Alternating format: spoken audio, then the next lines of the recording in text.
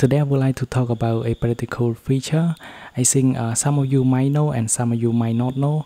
This is the feature that was introduced in the iPhone 6s, and I think some of you may or may not know.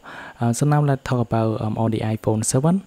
Let's say I go into the App Store for an example, and after that, after I go into the App Store, let's say I jump into let's say go into setting.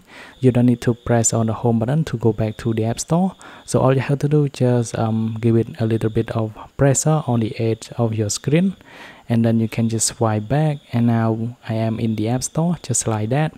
And on the iPhone 8 or the iPhone 8s and newer, you can also do that as well. So now let me go into my iPhone 12 Pro Max here, and let's say I want to go let's say now I am in setting.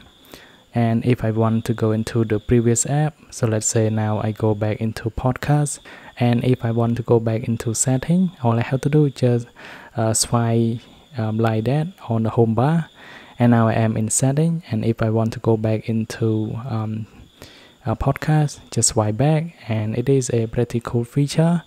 And I think the one that you don't know maybe on the phone with the home button, especially on the iPhone 6s and newer.